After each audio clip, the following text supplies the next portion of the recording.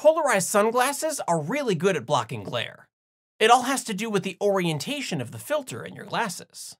To understand how that works, we need to look at these a little closer. Super zoom!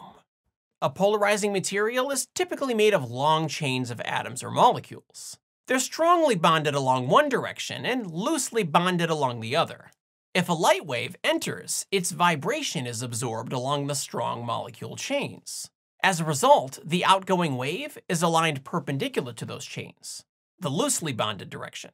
That perpendicular direction is the axis of the polarizer. That means every polarized lens has an axis. These axes are vertical. They block all horizontal glare, which is most glare. Unfortunately, if you're getting glare off the side of a building, you're out of luck. Unless you tilt your head sideways, but that could get uncomfortable real fast. The point is,